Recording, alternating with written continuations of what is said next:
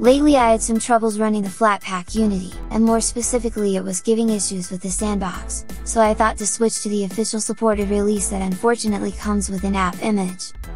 And it's really a big unfortunate thing when such large vendors are still not officially supporting Flatpak, but anyway. So I did download the cursed app image after all, and I placed it inside the apps folder, together with an icon for creating a desktop file later. But then I realized I was too lazy to create the desktop file. In fact, I wasn't even remembering the properties, so I googled for an application. Finally I found this on Flathub, and there are links on YouTube description if you want it too. The app doesn't look very good, it's not even GTK4, but for now it will be enough to accomplish the task.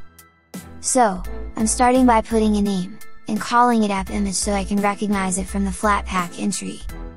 Next is the executable, which is this file right here. And then the icon, boom, magic! We don't need categories, and no display is for keeping it hidden from shell, that is exactly the opposite of what we want. So, create, confirm, and a message informing us where those files are stored, that are under local share and applications.